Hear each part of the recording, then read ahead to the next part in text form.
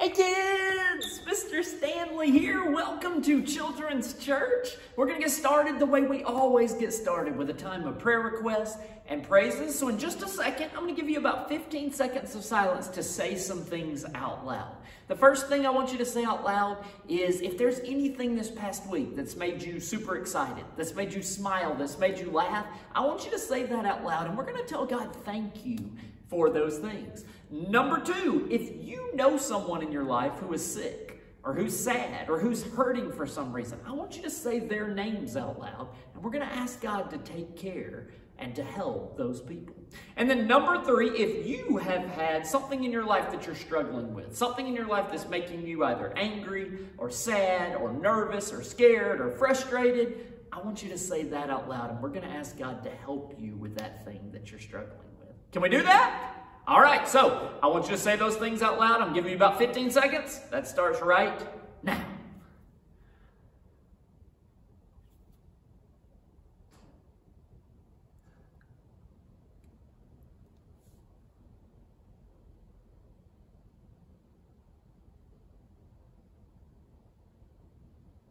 All right, great job, kids. I couldn't hear what you said, but God heard each and everything that you mentioned. And we're going to lift those things up to God now in prayer to open Children's Church. So when we pray, we put our hands together, we bow our heads, we close our eyes.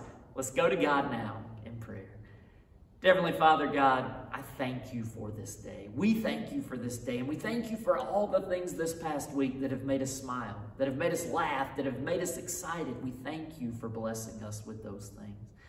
God, for the people in our lives who are sick, or they're sad, or they're hurting, or they need your help right now, God, we pray that you would help them, that you would watch over them, that you would take care of them, and you would give them exactly what they need. And God, for everyone watching who's struggling with something, there's something in their lives that's making them angry or sad or overwhelmed or nervous or frustrated, I pray that you would help them with those things, God. That you would help them to overcome those struggles, God, and you would let them know that you are right there with them as they walk through those struggles. And you will never leave them, and you will always love them. It's in your holy and precious name we pray. Amen. Great job, kids. We open with prayer. And now we always move on to another prayer. But if you've been here before, you know that this prayer has a special name. Anybody know what this prayer is called? Just say it out loud. It's called the Lord's Prayer. You're right. So we always pray this every single Sunday, whether you're here in Children's Church, or you go to the gathering, or you go to traditional worship, or you watch these videos. We always say this prayer together because we believe it's important. Because when Jesus was here on earth, his disciples asked him, Jesus, how should we pray? And Jesus taught them to pray using this prayer. We believe that we're disciples of Jesus, so we try and pray this prayer every single week. So we're going to pray it together now. It starts, Our Father. If you know it, I want you to pray along with me out loud. If you don't know it, that's perfectly okay. As you watch these videos or you come in person to church here at Bluff Park UMC, you're going to hear this prayer over and over and over, and I promise you'll pick it up sooner rather than later. All right, so we're going to pray it together now. So again, put our hands together, bow our heads, close our eyes. Let's pray the Lord's Prayer. Our Father, who art in heaven, hallowed be thy name. Thy kingdom come, thy will be done, on earth as it is in heaven. Give us this day our daily bread, and forgive us our trespasses, as we forgive those who trespass against us. And lead us not into temptation, but deliver us from evil. For thine is the kingdom, and the power, and the glory forever. Amen. Great job, kids. Now we move on to our Bible story for the day. And if you've been with us the last few months, you know we've been working our way through the Old Testament. We're doing a series called Heroes of the Old Testament. And the guy we're going to be talking about today is one you may not have heard of as often. We don't do this story as much in the church, but it's a really cool story. And it's about a guy named Gideon. Can you say Gideon?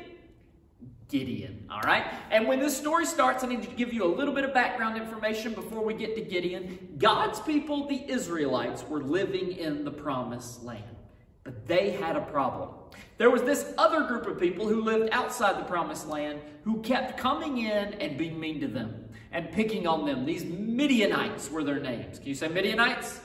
Midianites, they would come into the promised land randomly, at random times. They never knew when they were coming, but they would run into the promised land and they would steal the Israelites' food that they were growing out of the ground, their crops, and they would steal their animals. And then they would run out. And the Israelites couldn't do anything about it because the Midianites had more people in their army and the Israelites were spread out all over the promised land.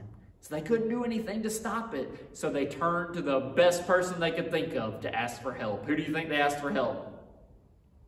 They asked God for help. The people began to pray to God and ask God to help them against the Midianites. And God heard their prayers. And God decides to help them through the person we just said his name a minute ago. Remember it? Through Gideon, all right? And so God sends an angel to Gideon. God sends an angel to Gideon, and the angel comes to Gideon and says, Gideon, God has chosen you. God wants you to gather all the people of Israel together, form an army, and go fight the Midianites. And God will be with you, and God will help you defeat the Midianites. And we would think Gideon would say, yes, let's do it, of course. But he's a little nervous. He tells the angel, just to make sure that you're actually an angel from God and that God really wants me to do this, can I have a sign? Can I give you a test? And the angel says, okay. And Gideon says, okay, when I go to sleep tonight, I'm going to lay this piece of wool, this piece of cloth down on the ground outside. And when I wake up tomorrow morning, I want that piece of cloth to be soaking wet, but all the ground around it to be completely dry. And Gideon goes to sleep. And Gideon wakes up and it's exactly like he asked. The piece of cloth is soaking wet, but the ground around it is completely dry. And we might think Gideon says, yes, okay, let's do it. But he says, well, just to make sure, can we do one more test? And the angel says, okay. And Gideon says, I'm going to lay a piece of cloth, a different piece of cloth, outside on the ground. And when I go to sleep at night, when I wake up tomorrow morning, I want this time the cloth to be completely dry when I wake up, but the ground around it to be soaking wet. And the angel says, okay.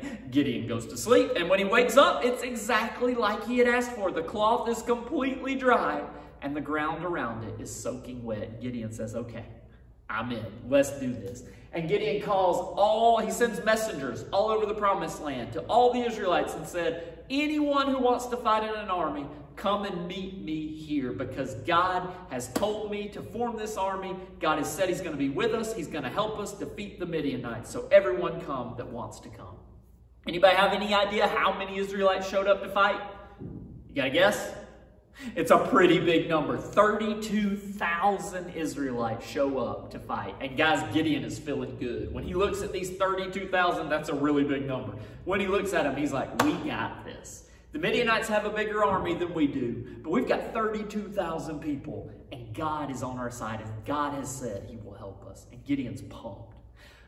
But then God does something a little weird that doesn't make a lot of sense to Gideon, or probably the 32,000 people, but God comes to Gideon, and God says, Gideon, your army's a little too big. And Gideon's thinking, what? We have 32,000. That's still less than the Midianites, but you're going to be with us. 32 is good. But God says, no, that's too big. Here's what I want you to do. I want you to stand up in front of all 32,000 people and tell them this. Anyone who is scared, you can go home. No penalties, no nothing. If you're scared, go home. And guys, 22,000 people, 22,000 Israelites leave and go home. So they had, this is for my math people out there, they had 32,000 Israelites, 22,000 Israelites leave. How many Israelites are left? 10,000, guys. 10,000. Still a pretty big number, but a whole lot less than 32,000. And that's what Gideon's thinking. Well, we had 32,000, now we got 10, but 10,000 is still a big number. God has said he's going to be with us. He's going to help us defeat the Midianites. We still got this. He's still feeling all right. He's a little nervous now, but he's still feeling good. But God comes to him a second time. And God says, Gideon, you still have too many people. It's too many people. We need to lower your army even more. And so God says, here's what I want you to do. I want you to take all 10,000 Israelites that are left, and I want you to send them down to the river. There's a river near where they're at. And he goes, and I want you to watch them while they go to the river. And if they walk to the river and start drinking out of the river like a dog, so basically they go down and lick up the water like a dog would, I want you to send them home. But if they scoop up the water, bring it to their mouth and drink it, I want you to keep those. And guys, 9,700 Israelites drink like a dog and get sent home. All right? So we had 10,000. Now 9,700 drank like a dog and got sent home. How many are left? My math people? There's only 300 left. 300. They started with 32,000 and they're down to 300 people. And God says, this is your army. And now, guys, now Gideon is nervous. And Gideon has a choice to make. He knows the Midianites have a giant army and he's got 300 people. He can choose now to trust in God, who has told him, I'm going to help you beat them. If you take these 300, I'm going to help you beat them. Which doesn't make a lot of sense to him because it's a small number against a really big number. So he can trust God and do that, or he can say, I'm out. That doesn't make much sense. I can't do it. I'm out. What does he choose to do? He trusts God. And God talks to him. They come up with a plan.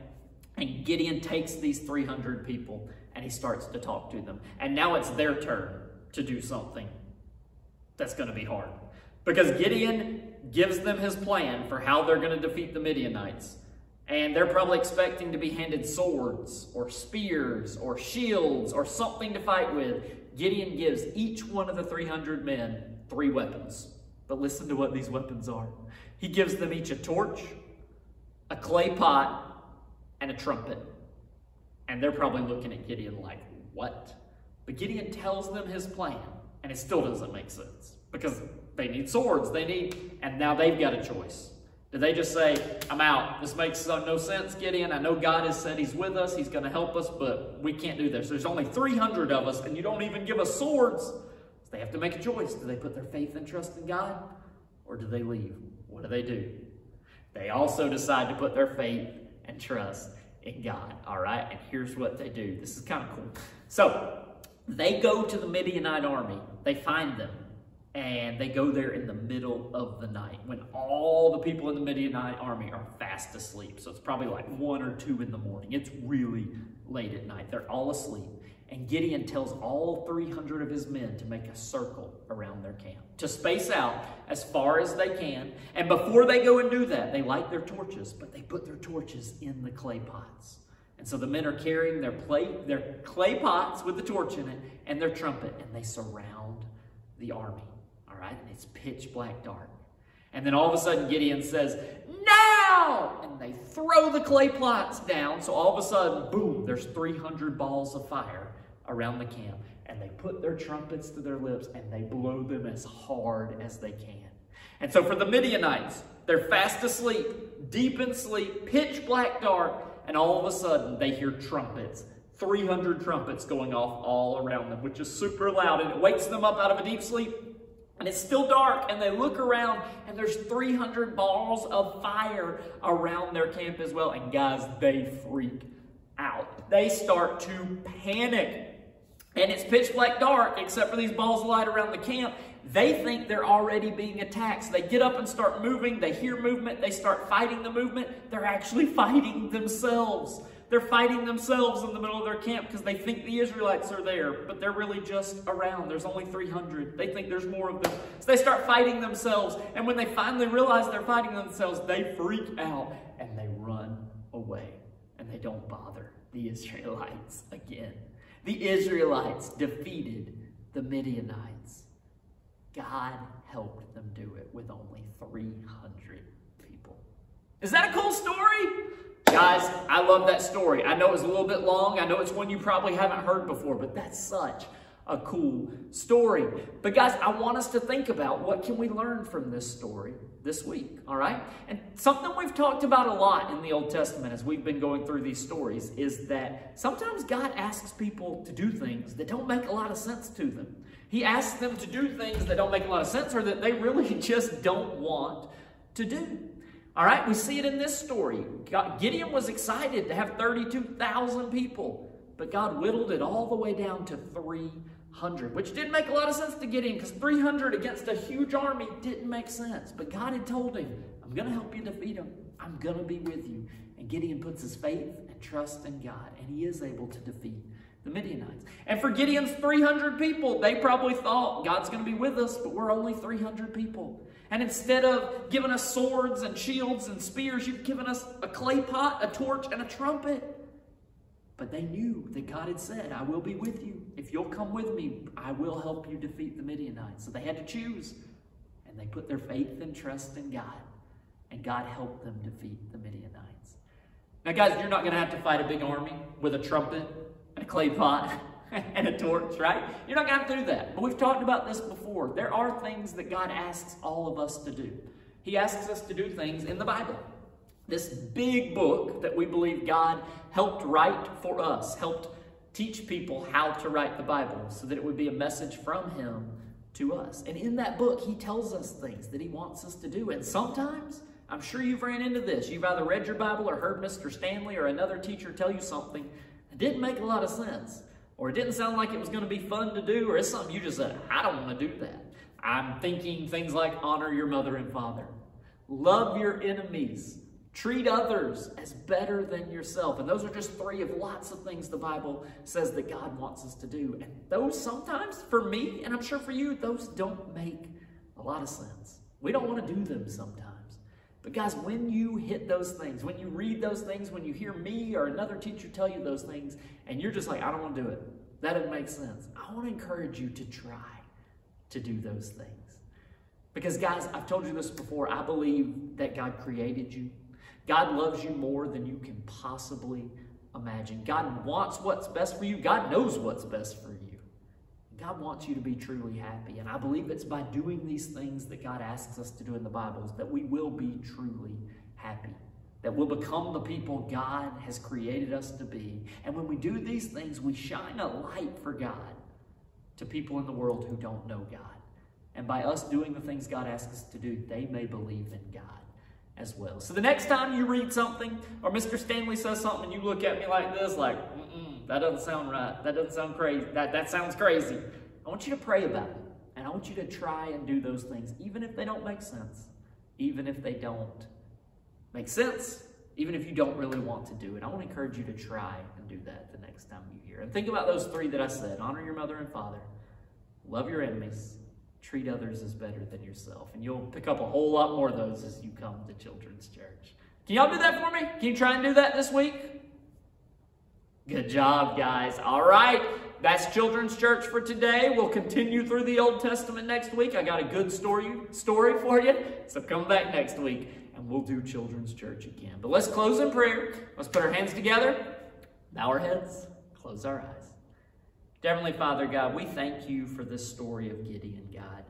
And we thank you what it teaches us about trusting you even when it seems crazy.